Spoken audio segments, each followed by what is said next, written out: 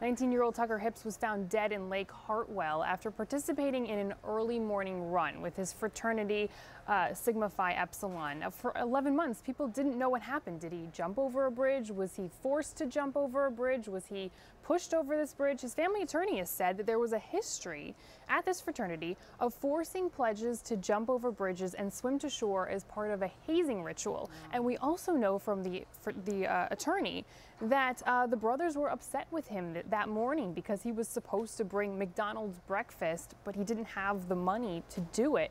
So 3 brothers, as you mentioned, are being sued. One of them, the son of Delaware Congressman John Carney.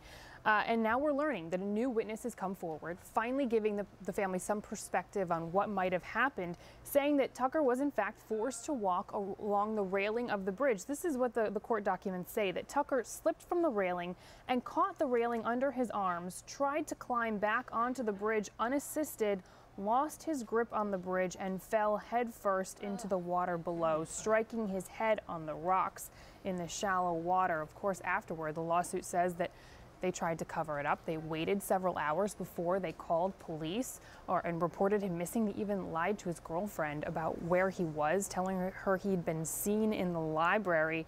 I talked to his mother yesterday, absolutely heartbroken. As you can imagine, this is what she told me. She said, "It does answer some questions. It connects some of the dots. His dad and I miss him so terribly. He is still the first thing and the last thing we think about every day, and he is just terribly missed." Of course, she's still wondering if their son, their only son, died over McDonald's biscuits.